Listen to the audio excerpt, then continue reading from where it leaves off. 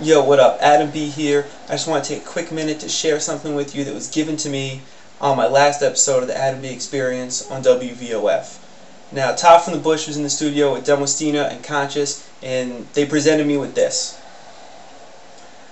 Now, I'm not sure if you can read it, but it's a certificate of excellence for my work with the Adam B Experience. I'm working radio for the past 5 years, and I keep that on the side wall of my office so I can see it every day and be reminded to keep doing what I do, that I am affecting people, that my work is making a difference. Because believe me, there are times where I just want to stay home, where I want to skip the events, where I'm sitting here wondering, man, like, why am I putting in all this effort? Well, quite frankly, this is why.